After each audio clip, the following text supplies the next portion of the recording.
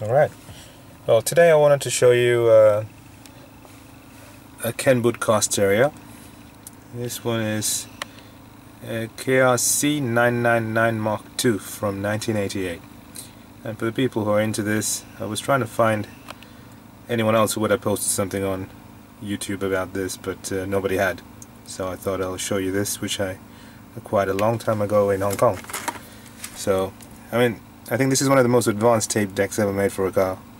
If you look at this carefully, and if you know a little bit about car stereos, you'll understand why. So, here we go. I'm going to put this tape in. You'll see that the whole thing is servo driven, you can hear it.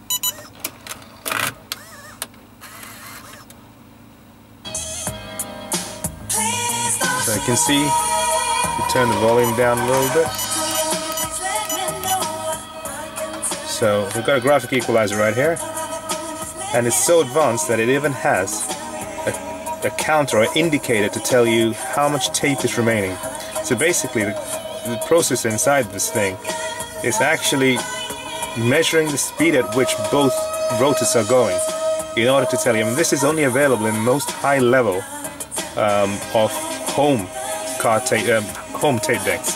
So this is very rare to get this in a car. Now, we have certain other features to this. You can also see that there's a transport mechanism indication here, and also the direction. By pressing this, you can change sides.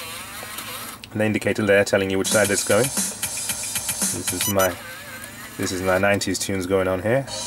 It's got track seek, which you, by pressing this, and that turns, and then you can obviously do those things you do with home tape decks. You can fast forward more than one, 3 tracks if you want. So that will now measure 3 tracks forward. Mute, and then of course it's got radio.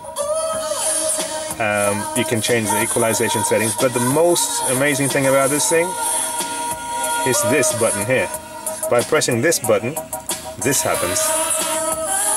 If you look here carefully, we've got further settings here. By pressing EQ, we can actually choose which frequency we want to change, and you change the frequency like so.